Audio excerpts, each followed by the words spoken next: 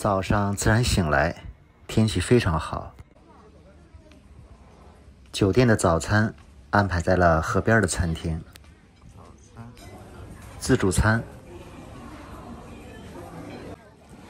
昨天给大家拍了玉田小镇的烟花大会，我个人觉得是非常精彩的。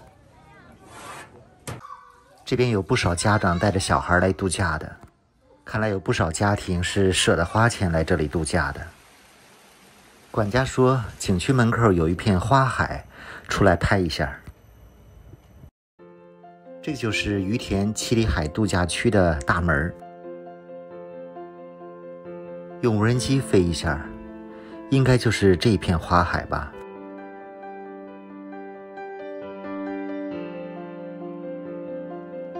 一大片黄色的小花，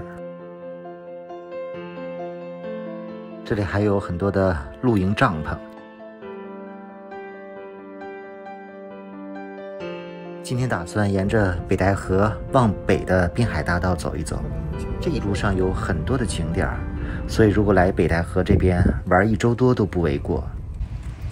像不像蜘蛛侠？离于田小镇不远，有一个在海边的渔岛温泉度假区。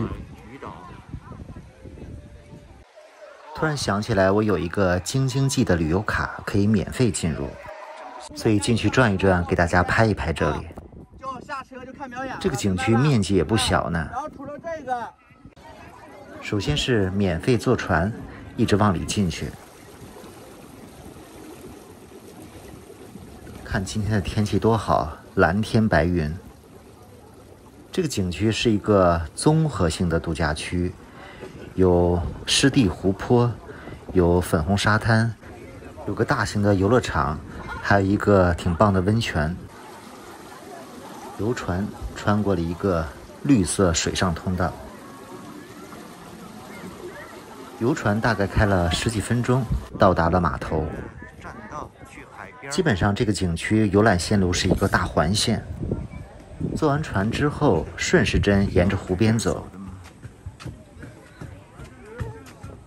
对岸游乐场的一个大型摩天轮。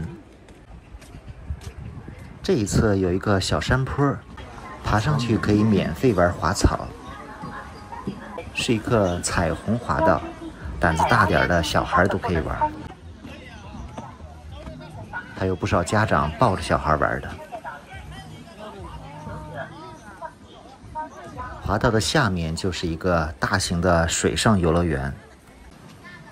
我们先穿过游乐场，去到海边的沙滩。据说这边沙滩上可以泡温泉，还有一片漂亮的粉红沙滩。这沙滩的上面还种满了花儿，沙滩的景色还挺漂亮的。有一个网红拍照的大相框，在这里用无人机飞一下，看一看这片沙滩。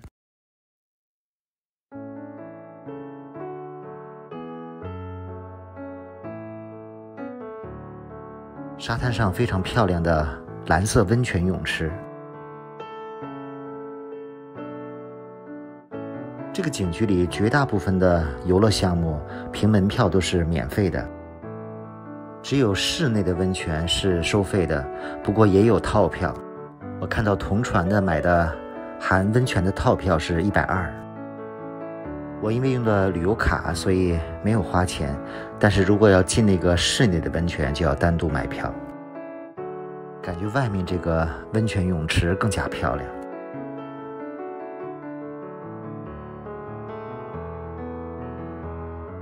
这个圆形的大建筑就是室内温泉。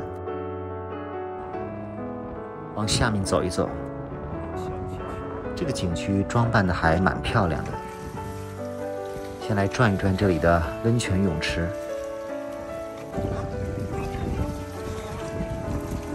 看着水多蓝，感觉这里非常适合玩水的小朋友和对游乐场感兴趣的人。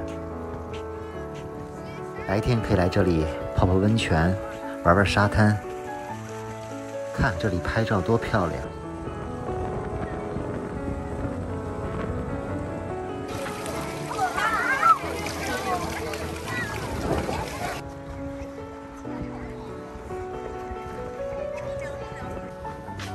到前面的沙滩走一走。据说这个沙滩还是粉红沙滩呢，不过没有感觉出是粉红色来。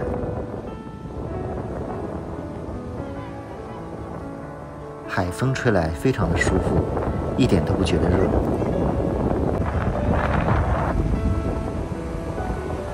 沙滩上有很多草棚搭建的太阳伞，感觉北戴河这边的沙子都比较湿，挖一挖就出水。远处还有一些漂亮的帆船。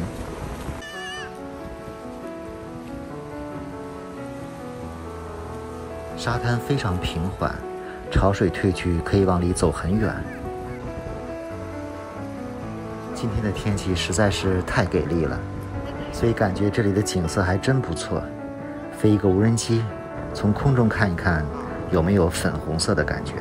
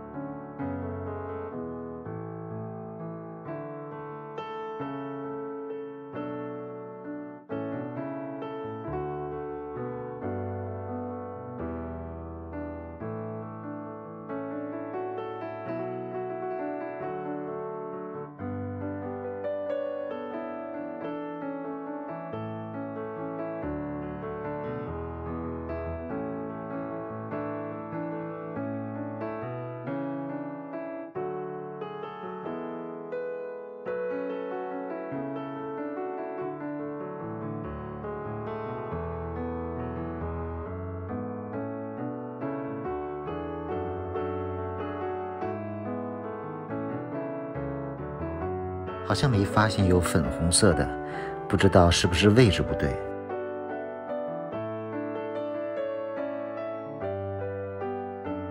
感觉北戴河这边的沙滩其实还挺细的，就是海水的颜色一般。这个巨大的建筑就是室内温泉，有什么演出？旁边就是一个巨大的水上游乐场。这一片的水上游乐场也不用单独花钱。所以炎炎夏日在这里玩一玩水还是挺舒服的，不过还是要注意防晒啊。上面有一个大水桶，桶里的水装满后就会倾盆而下。景区里的游乐设施还真不少，沿着湖边顺时针漫步，前面是摩天轮，还有碰碰车，各种飞船，都很适合小孩子玩。不过不知道是不是单独收费。再往前有个很大的好莱坞表演场地，这个是不单独花钱的。这个表演每天有2到3次，所以不能错过。很像是环球影城里的一个表演。这个表演以飞车、特技、漂移为主。这里太安静，根本没有生命迹象。表演围绕着一个设计的未来故事展开表演，很多演员都是聘请的外国人。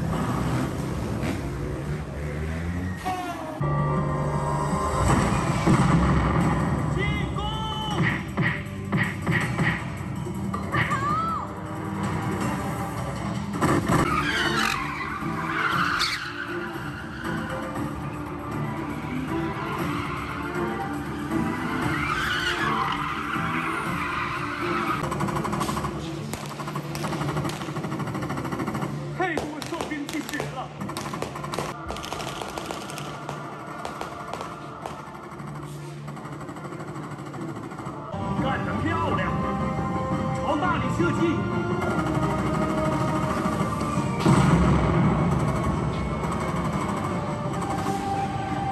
开枪！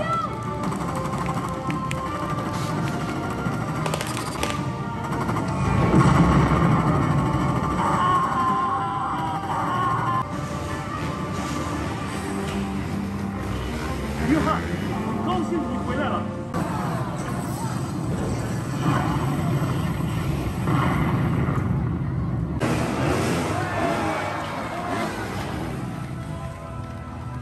这个表演还是很精彩的，得到了观众的热烈掌声。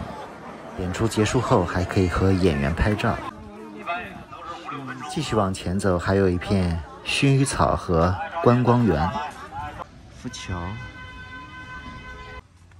再过一阵儿，荷花就开了。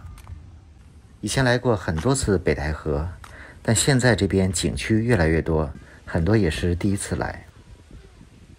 原来到北戴河就是看看海，吃顿海鲜。现在这边有很多景区开发的非常适合亲子度假，有很多不错的度假村。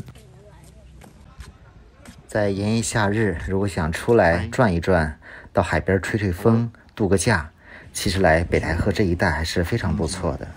逝去的青春。当然，北戴河这边也有很多免费的景区，免费的沙滩，包括吃海鲜，有很多海鲜自助餐也不是很贵。所以哪怕你只有周末的2天假期，也可以来很多趟玩。毕竟北京到北戴河的火车票才40块钱，但一定要提前买票。绿加长廊。这期视频就到这里，下期见。